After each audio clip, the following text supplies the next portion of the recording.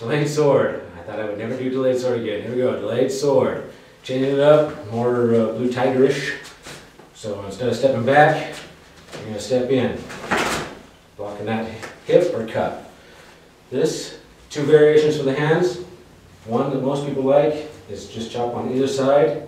Just make sure you're chopping the right hand from the left shoulder so you don't guide this hand into your face. Okay, so here. And then either chops, back knuckle, whatever you want.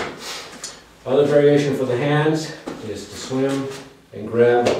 So he comes in, chop, grab, back knuckle. Okay? So he comes in, and your foot hits, hit the hand.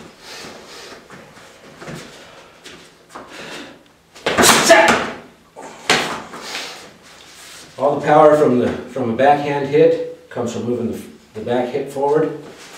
So what you're doing is trying to cancel that out. So there's delayed sword. Not so delayed anymore.